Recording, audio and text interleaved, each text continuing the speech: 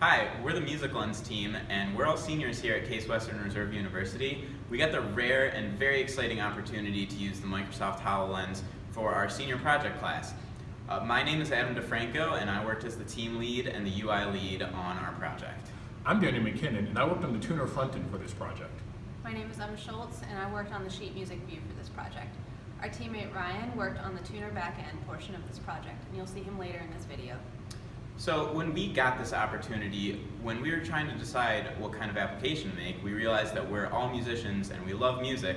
So naturally we decided to make an app for musicians. And so what our app offers is 3 widgets, a virtual metronome, 2 types of virtual tuners, and scrolling music so that the user doesn't have to flip any pages when they're playing along to the music, which you'll all see in the video coming up.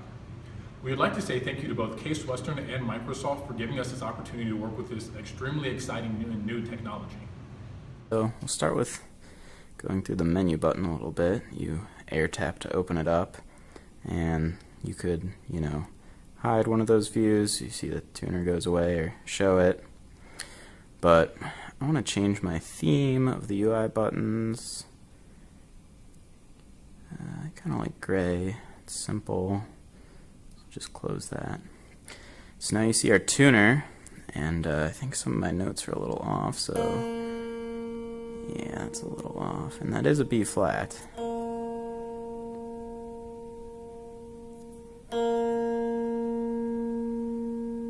Perfect.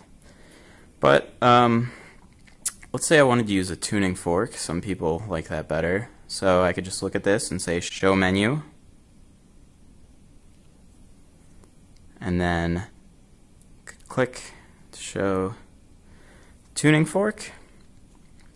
So I gotta think what this note is. Yeah, I think that's the right note. So I could either click it to play it,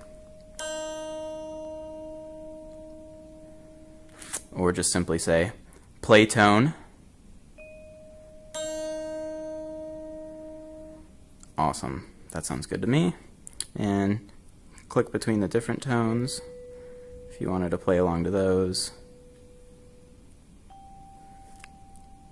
You get the idea. So let's go ahead and hide that, and I'm going to focus on the metronome right now. So like with our other widgets, you could either click it once to start it, or you could say start metronome. And so let's bring up the options button. So again, you can double tap for that, or there is a voice command. So let's go through a few of our different metronomes. A ball that just goes back and forth, a red dot, and a light flash. Kind of like just sticking with the classic one though. So if we play this again, so tempo's a little fast for me. So there are different ways we could change this tempo. We could single click to go up. It's a little slow though if you're trying to go fast, so let's hold click on the down, and that goes a little faster. And you can also do some interesting subdivisions.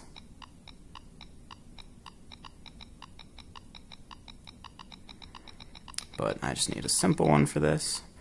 But this is still a little fast, so let's just say decrease tempo by 10. And you can see that went down.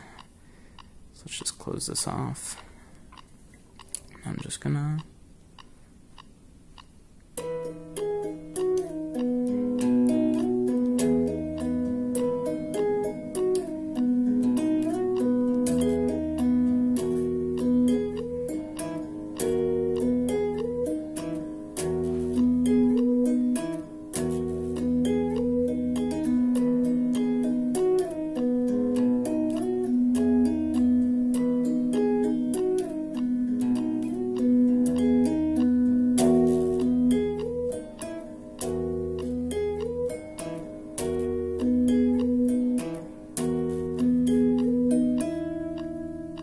So we can come through and we can play the starting note here.